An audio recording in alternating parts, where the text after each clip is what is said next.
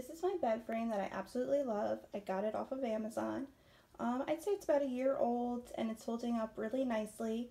It has silver studs all along the side and it's gray and it's made in velvet.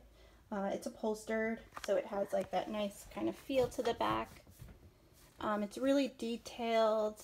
It's not like falling apart. Like, it's very well made and nicely done.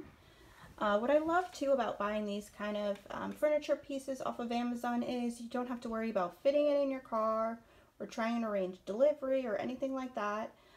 They just deliver it to straight to your house. You can even get them to set it up if you'd like to.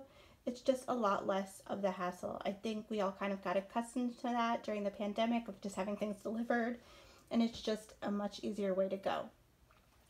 This is fairly large, so it's kind of hard to get the whole thing into the screen.